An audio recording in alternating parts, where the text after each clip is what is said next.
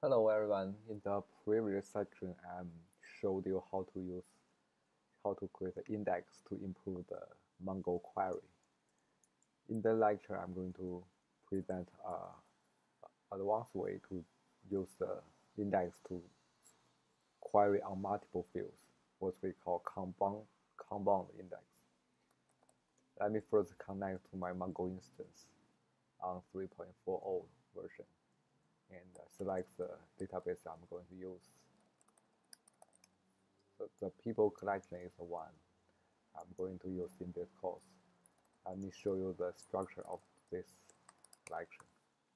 Okay, it gives you the basic information about the people.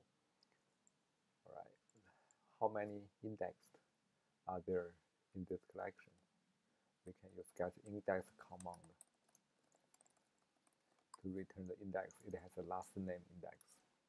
Well, if I'm searching people with both last name and first name, whether that index is still used, let me check with you. So I'm going to use explain as usual to check the performance of the query. And in that query, I'm going to use both the first and the last name as a query condition. I grab this name and have first name and Paham as the last name. Okay. Before we do the explain, I'm going to show how many documents returned in this query.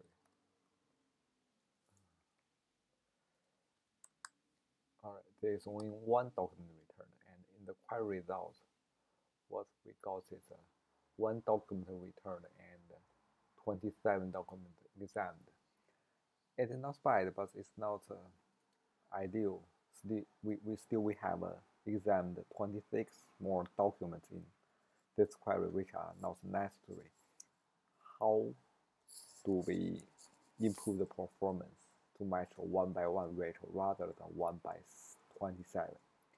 The first thing we need to check is whether the index last name is used in this query. If you dig into the execution stage, find the first stage is called index scan, and the index stage is yours last name as the index key. So that means the last name is used in that scan, and it returns 27 documents, which means there are 27 people has the same last name as we queried, but only one of them matches the final condition for the first name.